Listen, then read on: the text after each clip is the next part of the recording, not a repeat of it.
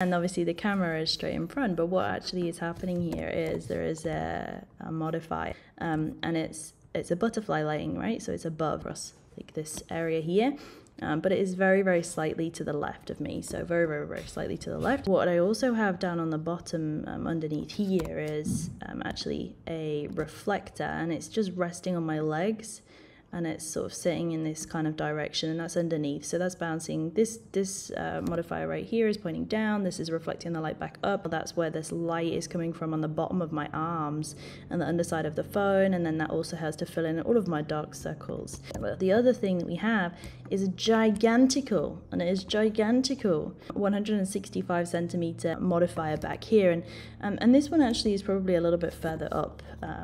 It doesn't actually start, and it's on a very slight angle kind of coming across here, and it's absolutely massive. It's lighting this edge